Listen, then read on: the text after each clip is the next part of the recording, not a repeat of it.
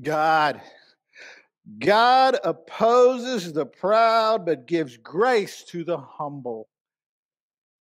As the blissful aroma of God's word fills this sanctuary and saturates our souls, let us prepare for the preaching of God's word through prayer. Let us pray together. Almighty God, you are the source of all light. You divinely separate light from darkness so that we may have the beauty of the light of day. Illuminate, enlighten, and lead us to know you through your word. Humble our souls to receive it as you exalt us at this time together with you, Lord God. We pray this in Christ Jesus. Amen. Please be seated.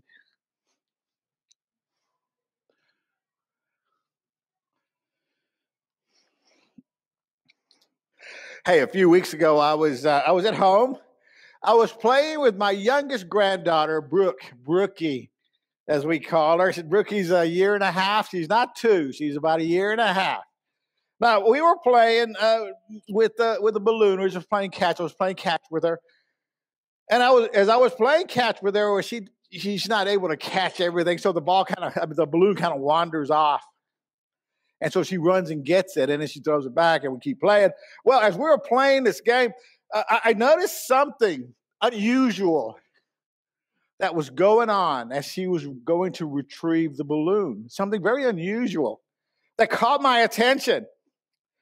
What would happen sometimes when I would throw her the balloon and it went off, when she ran to get the balloon to go pick it up, she would look up at the wall, the upper part of the wall, the ceiling. And she would be looking up, like trying to get the balloon. She'd be looking up, and she would kind of moan, kind of go, ooh, like that. It was fascinating. But, I thought it was a one-time thing. So I noticed that she wouldn't get the balloon. She would just leave it there. She would just get up and walk away, come back to me. And so I would go get the balloon, and then I would do it again. And then sure enough, she would go get the balloon, but she would look up and then stop and go back. And she'd leave the balloon there. I had to go get it. Now, I mentioned that to Christy, her mom, who had noticed something very similar. And so we started talking about it. She finally understood what was going on, and she told me what was happening. She said that what Brooke was seeing were shadows. Like when the balloon would go to the wall next to the window, the curtain that's on the window would block off the sunlight. Well, the sunlight would bounce up and go up the curtain into the top of the wall. You could see the sunlight, and it would hit the first part of the ceiling, and you would see it. And because there's a tree there, the leaves on the tree would sometimes, when the sunlight was coming in, you would see reflections. That's what she was watching. That's what she was seeing. Now, listen, hey, what good would it do me? And I did. I said, hey, Brookie, that's just a shadow. Brooke has no concept of a shadow. I mean, I could try to explain it to her, but that is meaningless to her. It does not make any sense at all. What was going on and what was real and serious to her was what she was seeing. She was keenly watching this, and it changed her behavior to the point where she just left that balloon there and came back. She would leave it there and she would come back. What is interesting is the way she would look, the way she would act. She was being very mindful of the shadow being there, and she was being watchful as she neared the balloon, couldn't get close enough, so just leave it there. Very mindful of what was there and watchful as she approached it. And so it is with us. So it is with sin in our lives. After a while, see, that shadow doesn't bother me. I just ignore it. I mean, I don't really pay attention to it anymore. Isn't that the way it is with sin in our lives? It is something that's there. I don't notice it anymore. We don't notice it anymore. But Brookie, she sees it. She's mindful of it, and that's what our sermon's about. That's what Peter is telling us in our sermon. This morning, we're concluding our sermon series on the first epistle of St. Peter, called Stand Fast in Christ. The Apostle Peter has written this letter to the Christians of his time who are undergoing and suffering persecution. Because God's word is a living word, he's also writing to us. It is applicable to us as well. As Peter closes out his letter, he is calling us to be humble and submissive under the mighty hand, the immense power of God himself. He is telling us to be humble and submissive under the immense power of God. But somebody will say, Manny, that's what he's calling us to do. But look, being humble, humility is a weakness in this world. When you're humble, when you have humility, that is viewed as a weakness in this world. And you know what? You're right. It is. But not in the eyes of the Lord, not in the eyes of our God. But somebody else may say, hey, Manny, I am a true believer. I believe in Jesus Christ. I'm not afraid of nothing. Fear not. Well, that's true too. But that's not what Peter's talking about. He's saying be humble, not prideful, but be sober-minded. Be watchful, be vigilant against something that we cannot see or may not see or started to ignore all the while. Something that does not make sense. Like little Brookie, that shadow does not make sense in her mind. Isn't that the way the mind works? Our minds work when it comes in regard to our eyes and seeing things. Our minds try and will make sense of what it's looking at.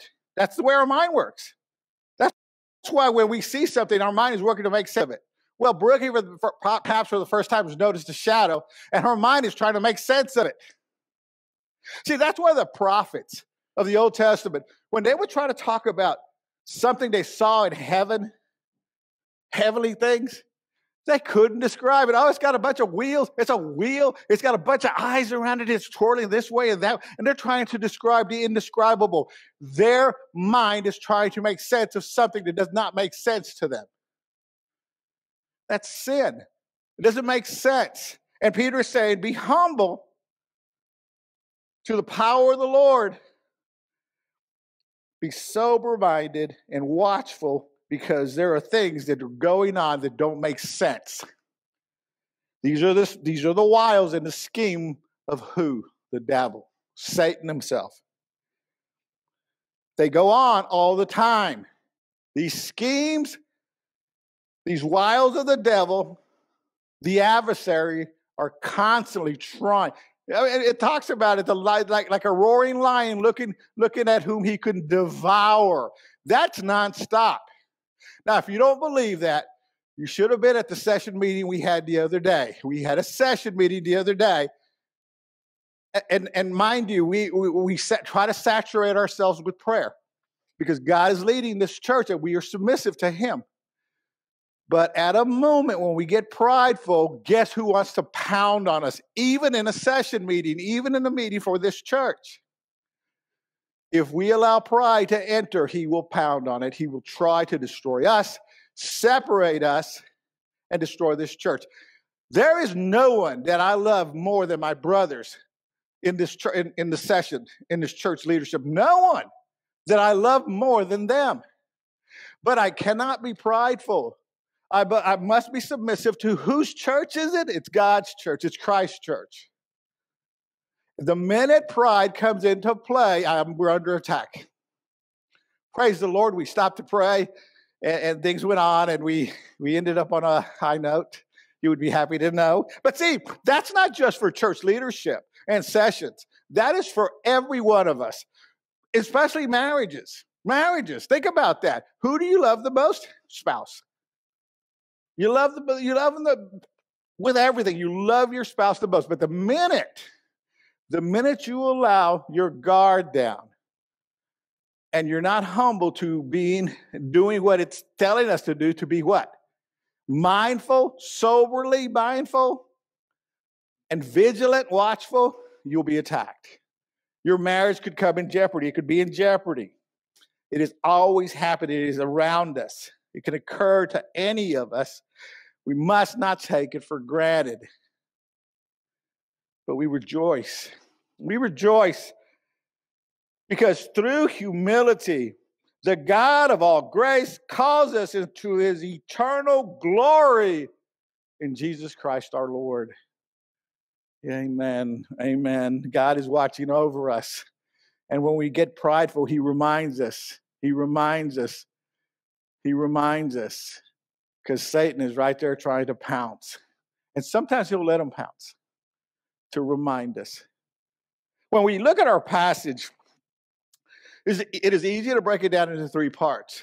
Those parts are accepting difficult times. I don't want to hear that, Manny. I don't want to hear about accepting difficult times, but that's what he's talking about. The second part is standing fast against the devil. See, we stand fast in Christ against the devil. And the third part is trusting God to put things right. God will put all things right. So as you start looking at our passage in verses 6 through 8, we look at the reality of accepting difficult times, hardships, struggles in our lives, because they come from where? Who allows them to happen? Who allows them? God allows them.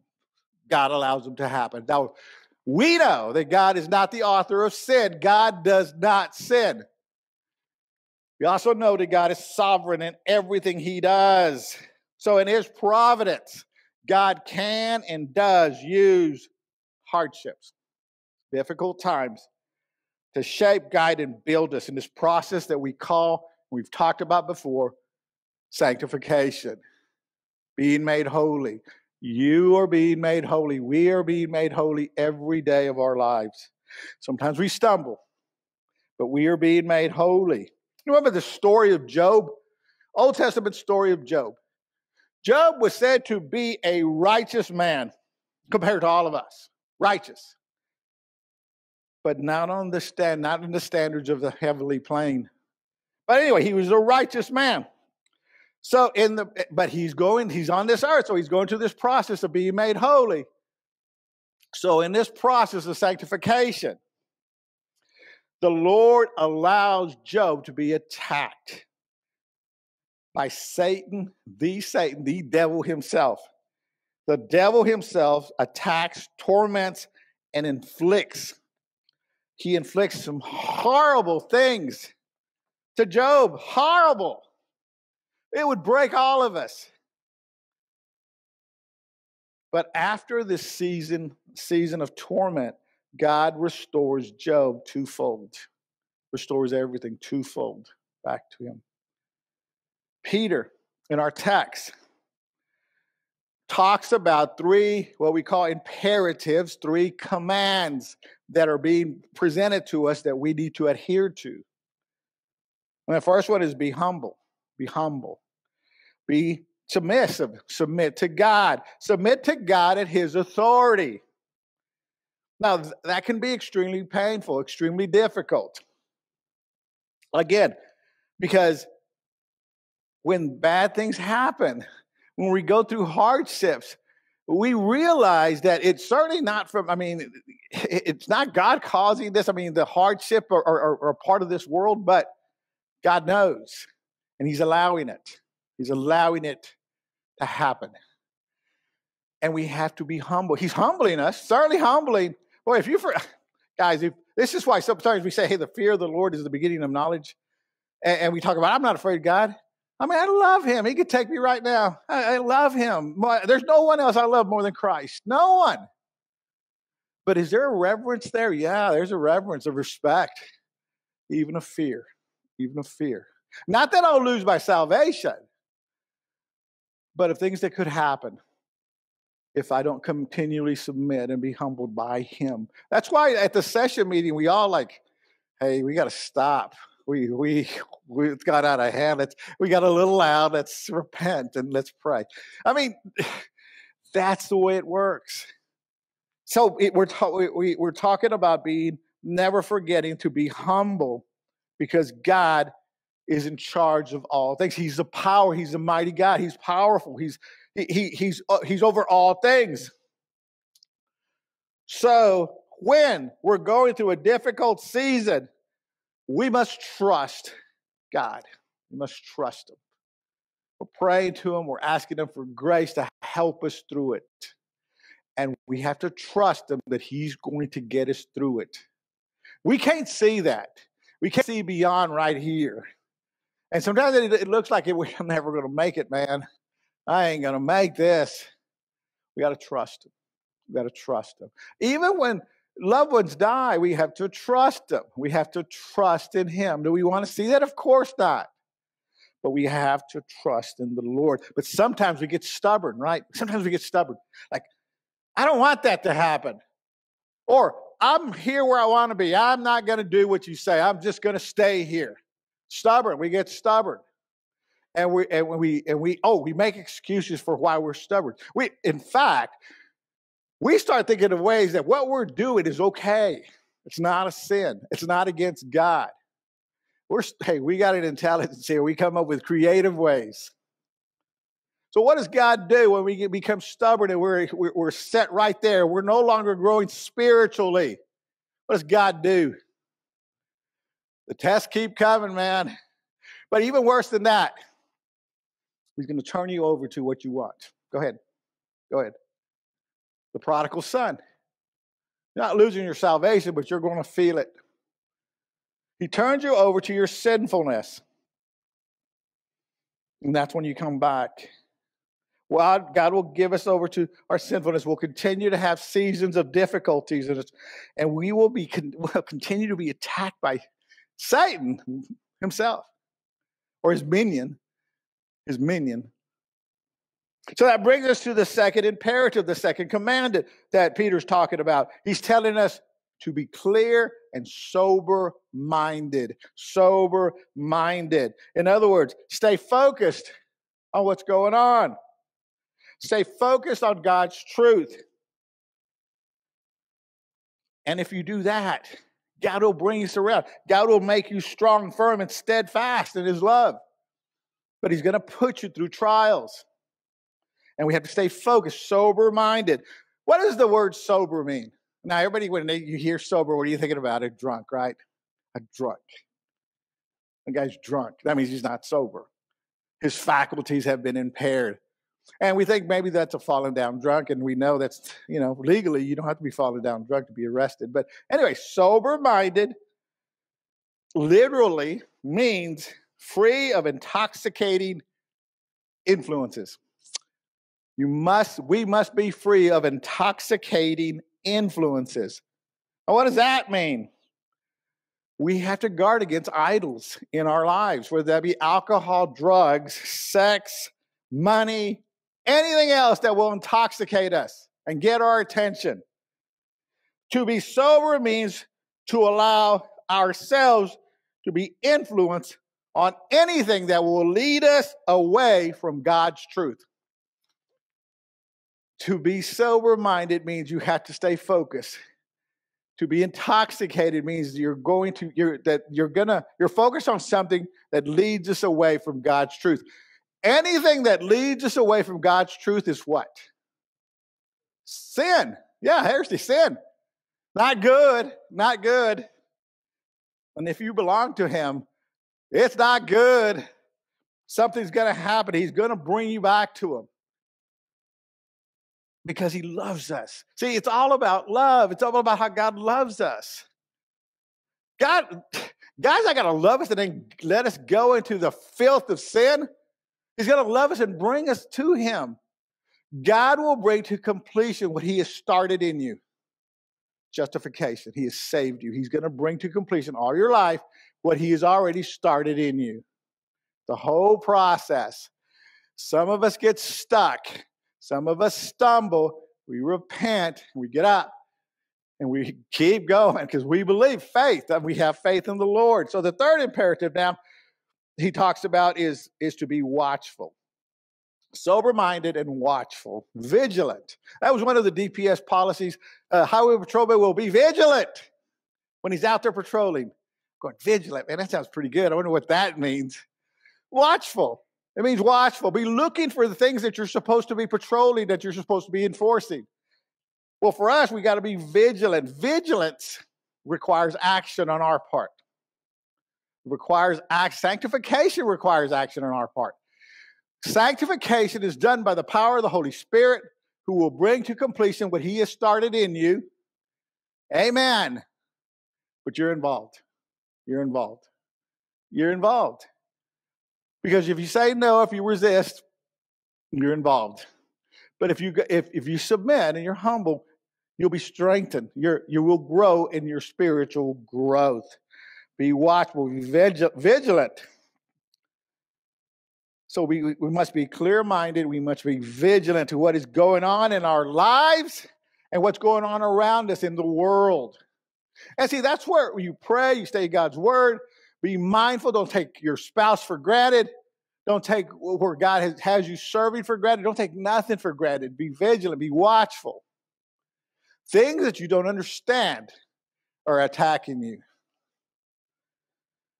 Jesus himself calls us to be sober-minded and vigilant, watchful. In Mark the Gospel of St. Mark, chapter 14, in the Garden of Gethsemane. In the Garden of Gethsemane, Jesus commands that we are to watch and pray so that you will not fall into temptation. Then he tells us this, and then he says, the spirit is willing, but the flesh is weak. That's you and me. Our spirit, we belong to Christ. We want to obey. We want to be. We want to do it. But our flesh is weak. That's why we get all our mind, soul, and flesh are involved in this process of sanctification. We have to be sober-minded and watchful. That brings us to our next point in verses 8 and 9. We must stand fast in Christ against the devil. The devil. And that can only be accomplished by the power of the Holy Spirit. To be walking with the Lord. God is walking, nurturing you, and he's with you. And we stumble, we run into this crisis, and we call out to him for grace to help us through it. And we may even say, please take it away from us. And he may or may not, but he will help us through it. He will walk through the fire with us to get us through it. So we are to stand fast in Christ against the devil. This involves, again, action on our part. This action of spiritual growth in the sanctification process. Why? Well, because your adversary, the devil, prowls around like a roaring lion, seeking someone to devour, destroy, to rip apart. Devour, to rip apart. He wants to destroy you. He could care less that you say you belong to Christ. He wants to rip you apart, destroy you and your family.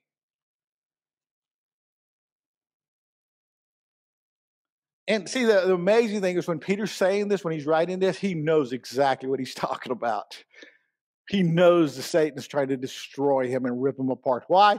Well, you remember the story. You remember the time in Luke chapter 22, verse 31, when Jesus tells Peter and the apostles, he says this to them. Get this. Jesus tells them, Satan demanded to have you that he might sift you like wheat. Sift you like wheat. The horror of that attack. Can you imagine Peter and the other disciples being told by Jesus that Satan has asked permission to sift you like wheat, to rip you apart. But I have prayed for you.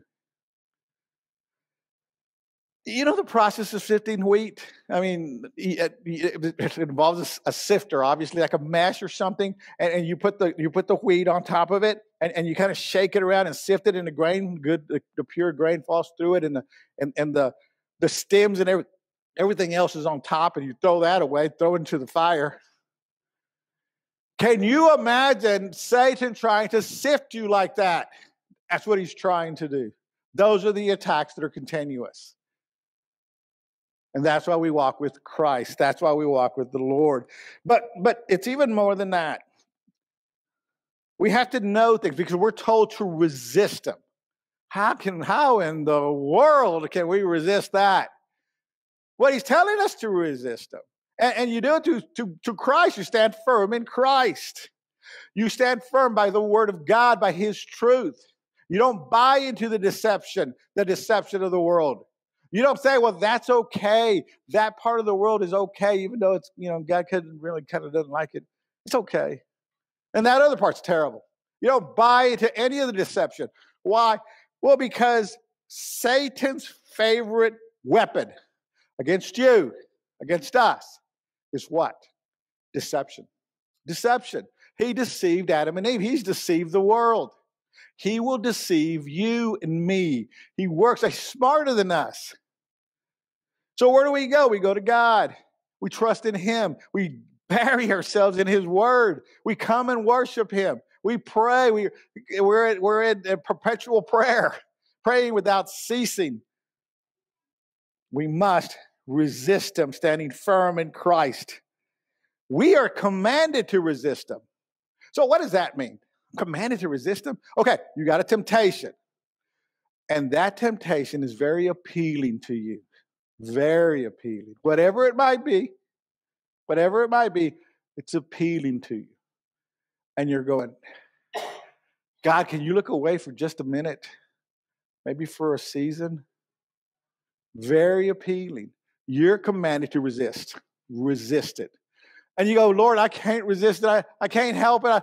I want to drink or I want pornography, whatever it might be. You ask him for grace. You pray for grace. And you have to be active. You have to resist. You have to get yourself out of that situation. Run from evil. Run. Turn and take off running. Repenting every step of the way. That's how you resist. By the power of the Holy Spirit, you can do it. You ask for grace. You tell him, I can't handle this. This is beyond me. This has defeated me in the past. I can't do it without your help. I need your grace. And then turn and run. Run. Paul talks about doing something else that we have to do. We have to put on the full armor of God. The full armor of God spoken about in Ephesians chapter 6. Paul says this.